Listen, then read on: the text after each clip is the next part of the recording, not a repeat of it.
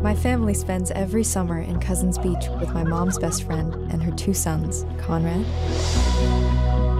and Jeremiah. They've always seen me as a little kid, but this summer, see you guys later.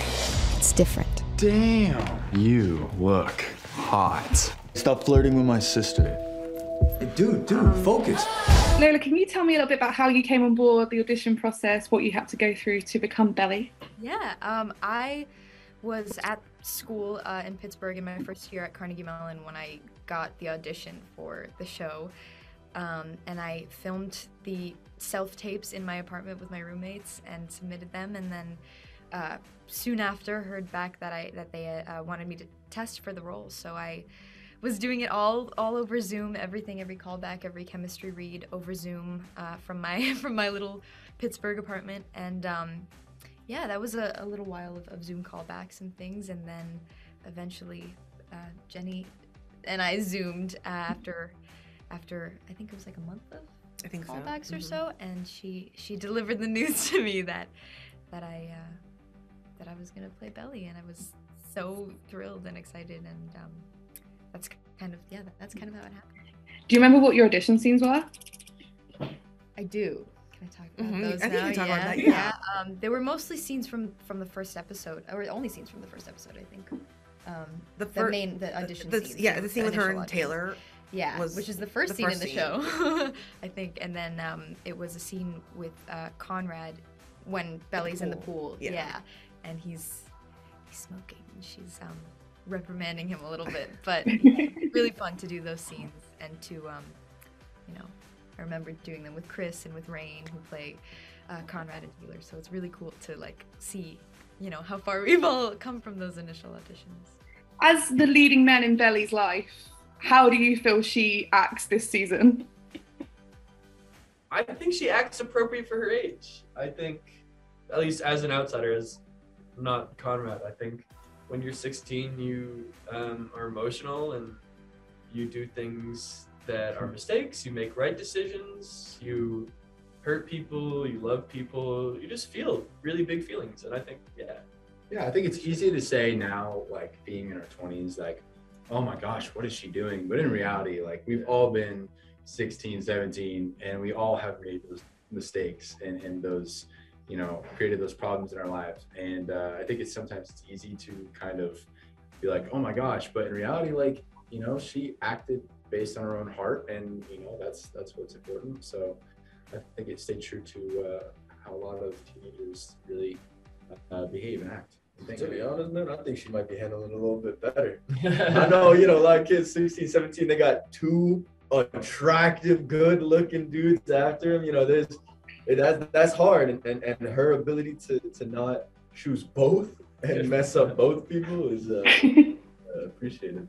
Jenny, how weird is it seeing these sort of stories you've had in your head for so long, just come to life the way that they do? It's just mostly just really fun and exciting, and I think I'm just have anticipation now, waiting, because the fans have been waiting for so long for this adaptation. So I'm just keeping my fingers crossed that they love it and they feel satisfied, and we got already renewed for a 2nd season, so we'll just get to keep going with one of the main things that I found amazing that you sort of incorporated into the show is an edit is Jeremiah's sexuality. How involved were you in making that decision to make that sort of shift, and how will that come into play in later seasons?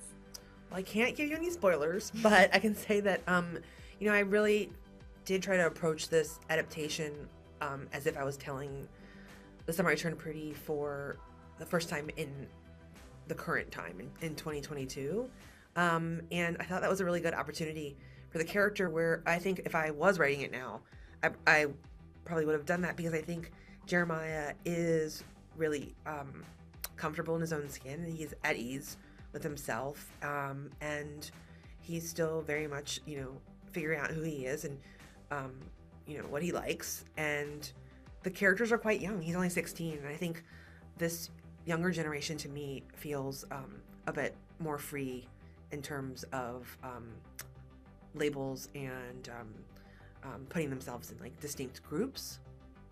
One of the major changes in the show that's different to the book is obviously Jeremiah's sexuality and how that's incorporated into the story.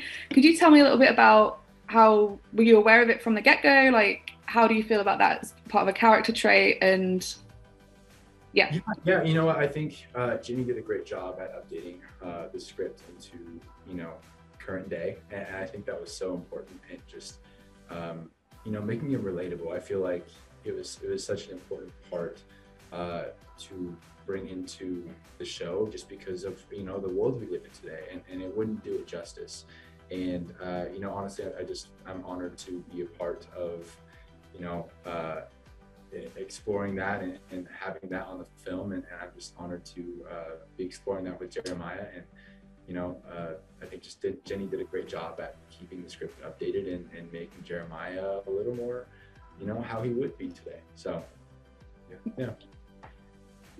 With that, I mean, season 2 is already confirmed, so we know that the trouble's not over between everyone. What do you want to see happen going forward? I kind of want to see a lot of the stuff from the books. I'm really curious to see how much of that makes it into the script, because I loved how different those two worlds feel. Like the first book and the second book are very different sort of experiences. And obviously you can't have one without the other, but I'm curious to know how much of that will be there. I think just as much as we're actors in the show, we're all fans of the book. And again, like, you know, I'm not gonna throw out specific, you know, like the prom scene, all that stuff from book 2, and I know it'd be a joy for us to kind of do. Yeah. Can we talk a little bit about Taylor Swift for a little bit? Sure. And how amazing it is that you have her back up, and then I'll stop, I need to finish. That'll be my last question. How involved did you get? Were you with getting her involved? I, you know, from the very beginning was keeping my fingers crossed, like hoping and praying that we could get one of her songs on the show. And I never imagined that we could get more than one song. So I think it's just been like an incredible gift that was given to me that I feel like now I get to give to the fans of the show who have always wanted her music on the show. As someone who's read the books, there's definitely a couple of things I'm really curious to see how play out on the show, even though I can't talk about it too, even though I want to. One of the things, it's a very small but very particular scene, I feel, for me, that I felt was quite powerful, even if it was a little understated, was Stephen's, there was a scene in the country club where you had to sort of grapple with like this casual racism of like these middle class people, and how important do you think it was to have something like that is such a serious topic brought into a show that is for like a teenage audience? And how do you feel personally about sort of experiences like that? I think it's extremely important to add it in, especially to a show like this, because Cousins, I think in general, is like in the show is such in Belly's mind, and it's this romanticizing of this situation and a beach house and everything. And I think it's important to remember that, especially when it comes to stuff like racism and microaggressions and stuff like that like it just doesn't go away. It doesn't stop when you're in a fantasy. Like it doesn't stop in any certain point or moment. And I know for myself, I've experienced, you know, like racial attacks verbally or physically, and I've learned to shrug it off and let it go. But I know for myself that it's very important to add it to the show, because I want maybe that little 5-year-old Asian boy or girl to not shrug it off and to not have it be annoying. You know what I mean? So I thank Jenny very much for the opportunity to just kind of bring it to life, you know.